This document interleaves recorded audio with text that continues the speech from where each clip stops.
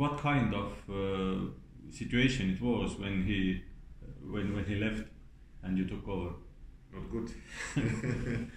No, the situation was either we go bankrupt and start from the very bottom, from the third league, without a name, and nobody gets any money. The arena is managed by someone else, and so that was one option. And the other option was to try to get the money, try to somehow survive, and then get everything back on track.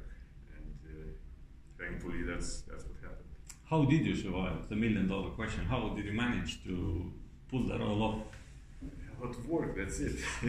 No, it's this. The people around that trusted the idea. They helped, and all we had to do is push and then try little by little to overcome the obstacles that we had, and eventually we did it. There's no one thing I can say.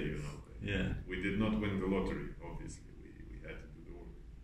When you started, it seems that you have to have a vision at the beginning. Did you have a vision, and how did you reach to this vision? How did you know what kind of club do you have to build? I don't know. We played in EuroLeague all the time. You watch NBA, you watch EuroLeague, you know where you want to be. You want to be competitive, and again, you know that the most important thing is to know who you are and who you will never be. So we will never be a 25 million or 40 million budget club, and we don't want to be that kind of club. We know we can be smaller, with Lithuanian passion, with our fighting spirit, and that's the way to go. So as soon as we decided that this is the way we're gonna go, that's when the building of everything starts. How big of part of this club is developing your own players and, for example, either selling them out or to be successful with them? Well, it's not about the selling. It's more about having local players, play on the team. This is the most important goal. Selling, it's more, I think, for the foreigners, that if we can bring foreign players who are close to the NBA or possible NBA prospects, it's easier because with them you already know. The Lithuanian players, you start from 12 years to look at them, and you don't know who will go up, who will go down, who will be better. So number one priority is to have local players on our team, and only then, look at the opportunities to maybe make some profit if they go to the NBA or whatever. But it's 1 in 10 years, I guess, that it can happen. In Estonia, we have all the time this tiny problem, so to speak, which is more important, either winning or either playing with local players. What's your philosophy here? If you're losing, nobody will come to watch the game. I had this all the time in my head, and when the crisis came, if you bring all the Lithuanians, nobody will come and say, okay, you played good, you're Lithuanian or you're Estonian in Estonia, and we support you, and that's it.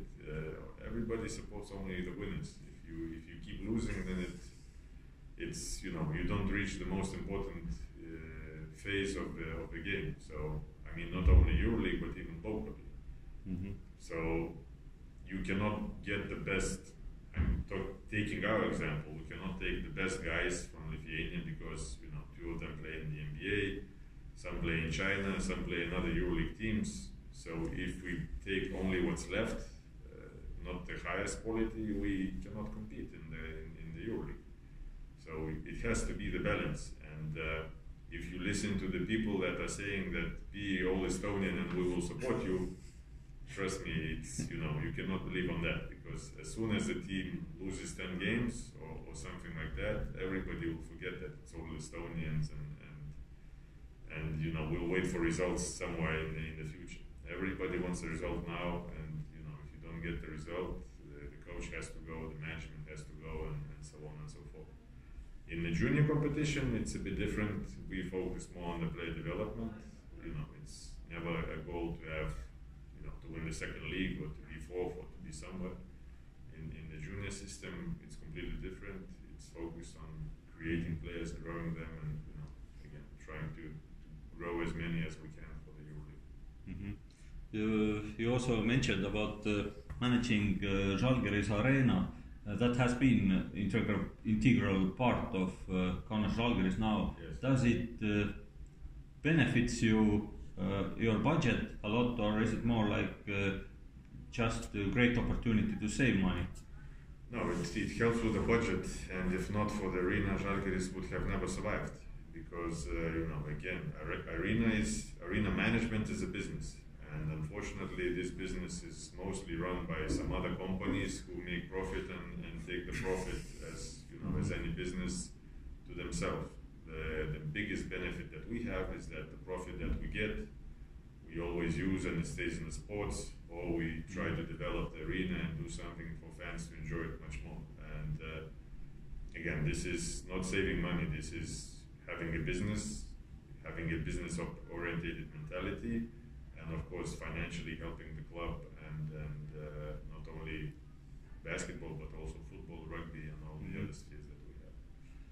So how do you feel yourself? Are you more of like a leader of a sports club, or are you more like businessman who runs the company? Businessman who runs sports club. Yes, this is the goal. I mean, this has to be the goal, which is different and difficult in Europe. But look at all the NBA clubs; they are all businesses, and they all run with a mentality of making money, and not some owner that gives the money and then you never get it back. And this is what we are talking with EuroLeague now, and trying to explain that this is the path where we have to go. And more clubs own the arenas. They would make more money, and they're closer to business, because I think again this is the first step. If you own the arena, if you run the arena, you have a home for the team, and if you have a home for the team, then it's different. So yeah, if you ask me to say where my heart is with the basketball, of course. That's why I started, and that's where my passion is. But managing the arena and having business side, it really helps you a lot to know how to put numbers together and how to look at the basketball, not like I take something and I spend it, but to spending how much, where, and how to improve, and what to improve in order to at least not lose money, but the ideal is to make money. Does it happen so often that these two sides will go to conflict? Business side and basketball side? A little bit. But again, in our case, the arena was built for basketball. And again, when we run it, we know that it is the main priority is basketball. So we lose some business decisions because the priority is basketball. But you know this, and you don't go into the conflict and say, okay, you have to move and play somewhere else, because we want to have this concept. Everything is said from the very beginning, that first we put EuroLeague games, then no matter how big the stars are coming, only then is the concept. If some young dudes in Estonia are watching you, and if they could ask about your opinion or suggestions how to build up a professional and successful club, what advice would you give to so to speak, young managers, what to think of building up a basketball club and successful basketball club, business-wise too? Don't do it, I would say first. No, you have to love it, and you have to know that this takes a lot of, For me, it's easy. It's my passion. I live with basketball all my life, and I love it. And it's not work. It's not like you wake up and I have to go to work. You love it, but on the other side, you don't have weekends, you don't have, regular job from 8 to 5 or 9 to 6. It's completely different, and the speed is. I worked in different companies, in businesses, so the speed in sports club is 3 times faster than anywhere else. So 1 week is like 3 weeks somewhere else. But the advice is, just go and do it, and don't forget to learn. And it's easy to open many doors if you go and ask for advice, ask to what can be done, and so on and so forth. But it's hard. But if you love it, if you like it, if you have a vision what you want to do, it takes so many time and energy. That's it. Anything can be done. How do you maintain your shape mentally wise and physically? I see that you work standing. Yes, but again, it has to be a balance. there are hard times and there are good times. Last year we had a lot of fun. This year it's harder, but again, you know where to put the focus on, and there are things you can control and things you cannot control. And it's those things that you cannot control like to take your part, but now with 11 years experience, it's easier to say, okay, this is I cannot control, and I can focus on what I can do, and if I do 100% that I promised and that I can do, no matter what happens, I will not pay attention to what's going on, which is difficult. How much you participate in selecting players, recruiting different players? Is it all to manager or is it your job? It's again, if you talk about youth, it's completely on Robertas now, because he took over and he's learning a lot and fast. With the first team, again, it depends on the coach. With some coaches, it was 99% of my decision and talking to them. With Sharas, it's, I would say, 50-50, the coaches and the management, which direction we go, but all the negotiations and everything, I still do it because, I know the agents, I know the players, and it's interesting. It's one thing, building a team is the most interesting part in this job. How would you evaluate this year? Now it seems the playoffs are very tight, to mildly speak. How do you evaluate the sporting side of this season? It's not a good season. For you, it's no playoffs, no good. It's not only the players. We lost the cup, which was one of the goals. So we didn't do that. EuroLeague again. It's not only about the players, but about the wins. And we lost many games that were close. And again, this is the mentality, I guess. If you have a mentality that you can win tough games, you feel much better. No matter if you don't make the playoffs, because with our budget and with everything, we understand that we will not be there, all the time.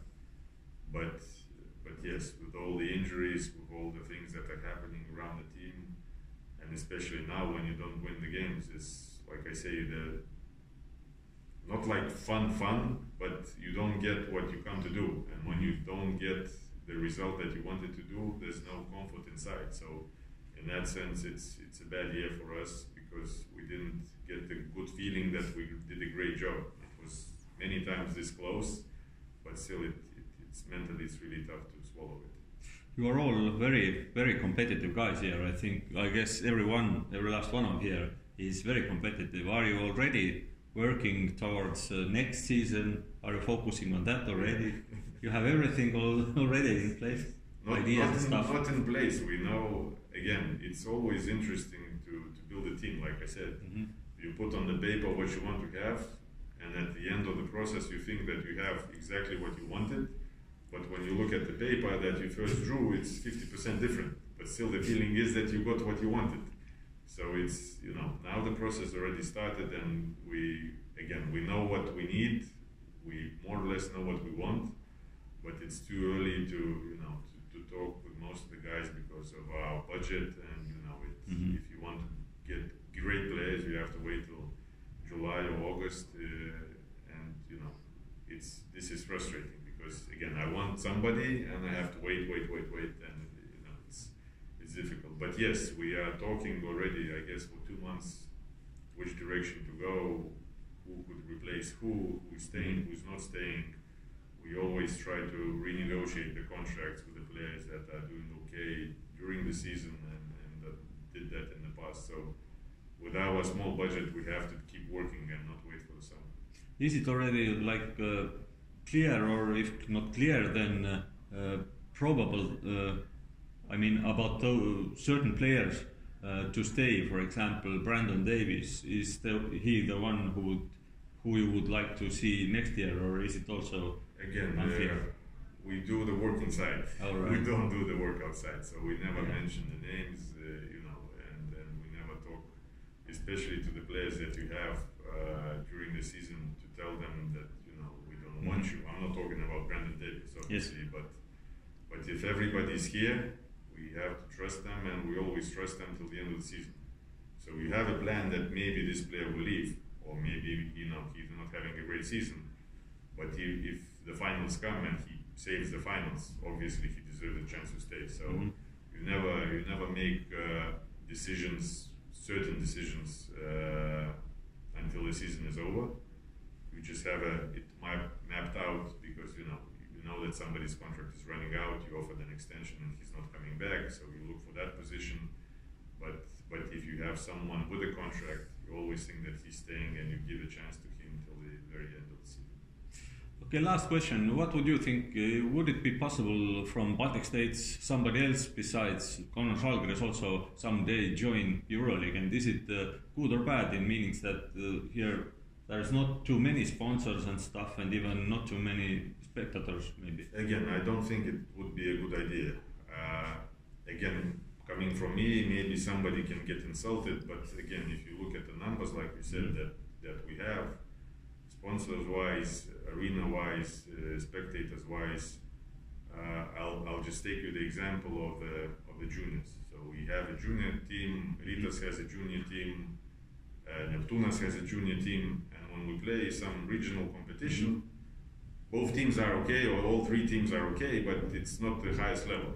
And if it would be only one team, if we could get all the guys together, I'm pretty sure we could win against anybody in Europe because we have a good youth system in the whole country. But now when we divide it, it increases the prices of the players, it gets us apart, and that would be exactly the same thing if we had, let's say, two teams in EuroLeague.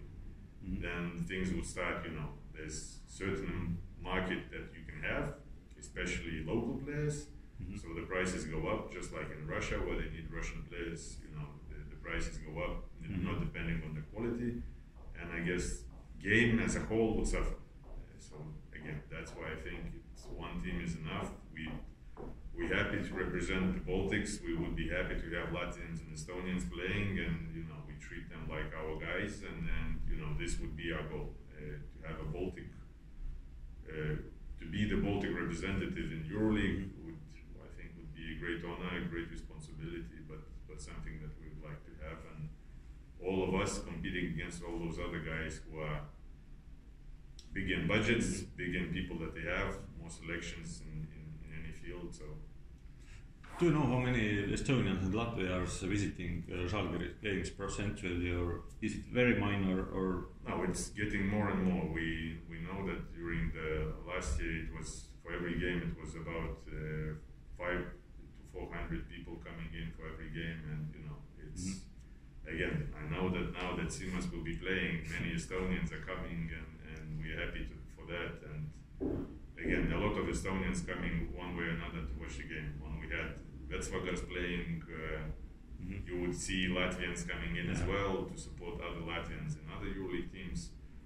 So after last year, after the Final Four, we really feel that the passion is there and the support from the Baltic countries is there, especially, like I said, Latvia, Estonia, mostly maybe Estonia, because I guess they love the basketball more than anything. Yes, yes. And we also have the Vene stamp on our system, because Sim Sander and Brit, our coach, and even Kent, who was with us as well. So they really made a huge impact for us, and we still keep in contact, and I still believe that they're making an impact, helping the club and representing us with, Simas being from our system, and now playing EuroLeague, Brit teaching the Tartu players and bringing Lithuanians again. He's kind of the link that we have, and we are happy with that. And now maybe Ger might be someday reach to a level that he might be considerable. He really surprised everyone in the EuroLeague competition. I know he did really good in basketball without borders. So again, his name is popping up a little bit. All the agents are taking notes, all the scouts are taking notes, and he's doing a really good job. Coming from Estonia, but being a team leader in our junior system, and you can feel that he has guys in control and people follow him, and he's helping us out a lot. As he today told, he already pays a lot of attention to learning Lithuanian. Yes. So again, like Simas, he speaks fluent. So I guess that is important. For us, no, but it's it's heartwarming because we work with Estonians, but all I know is tere and that's it. And it's when Simas comes and starts speaking Lithuanian, or you talk to Brit and he understands all Lithuanian, it's really heartwarming, and it shows that they really they love it here, and that's why it's great honor for us, and we really love them back. And the same with Kera. I think it's only a matter of time. Okay, thank you very much. Thank you for interview and for everything.